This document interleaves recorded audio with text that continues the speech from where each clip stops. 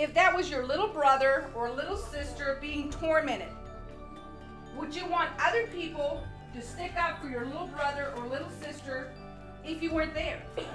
Anybody? Absolutely. The GREAT program is started by the U.S. Justice Department doing some research. They wanted to know why children tend to be more aggressive, or when they are part of a group, are aggressive towards others. And in order for them to learn some life skills lessons, they decided to start this GREAT program, which is an acronym for Gang Resistance Education and Training. It teaches kids about life lessons.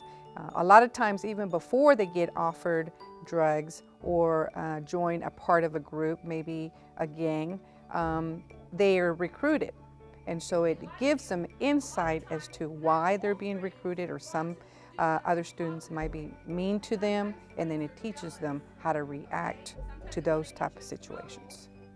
As the friends are talking, they see some other 8th graders tormenting a 6th grader, holding his gym clothes over his head and trying to shove him into his locker. Why can't they just leave that kid alone? Don't they remember what it was like when they were little? Maybe we should say something.